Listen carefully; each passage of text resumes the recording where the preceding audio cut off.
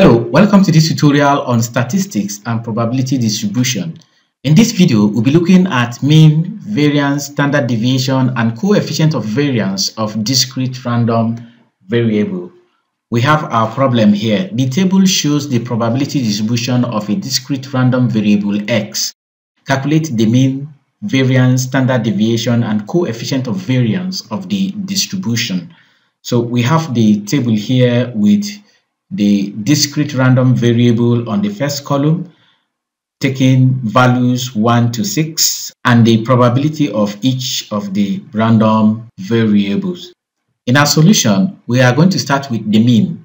The formula for calculating the mean, which is also known as the exact value of the distribution, is given as exact value equal to sigma xp of x, which means we are going to create additional column to accommodate xp of x, and then to get xp of x, we are going to multiply each of the random variable by the corresponding probability. So we have 1 times 0.25 gives 0.25, 2 times 0.11 gives 0.22, 3 times 0.14 gives 0.42, 4 times 0.32 gives 1.82, 5 times 0.10 gives 0.50, and 6 times 0.08 gives 0.48.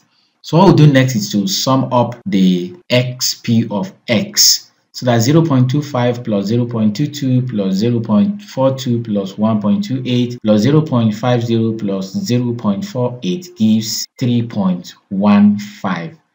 Since the sum of xp of x is 3.15, therefore the mean is 3.15.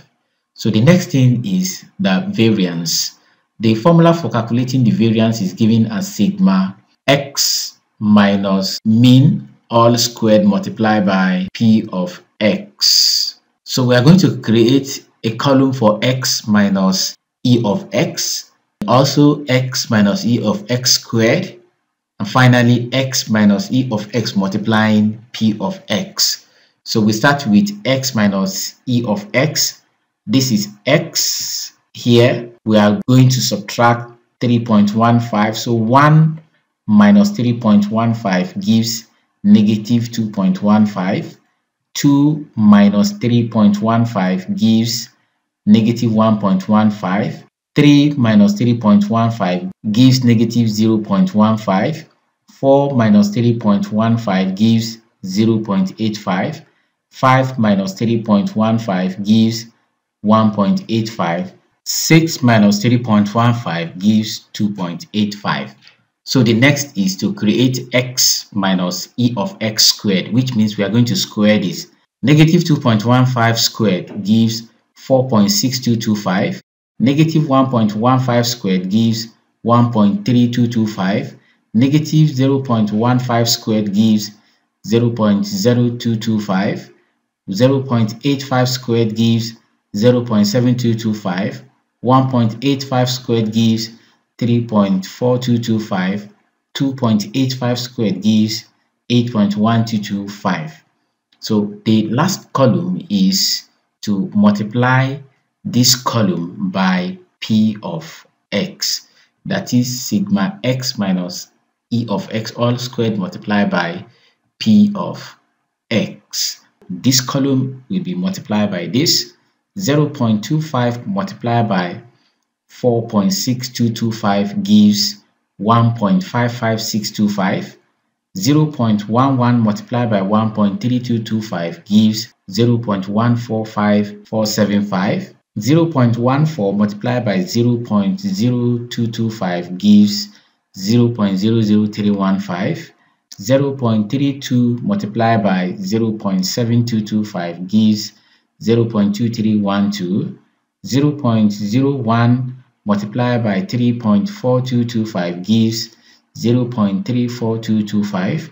0.08 multiplied by 8.1225 gives 0.6498. So we're going to sum up this last column in order to get our variance. So inputting this in our calculator, we have 2.5275, and that gives the variance of the probability distribution.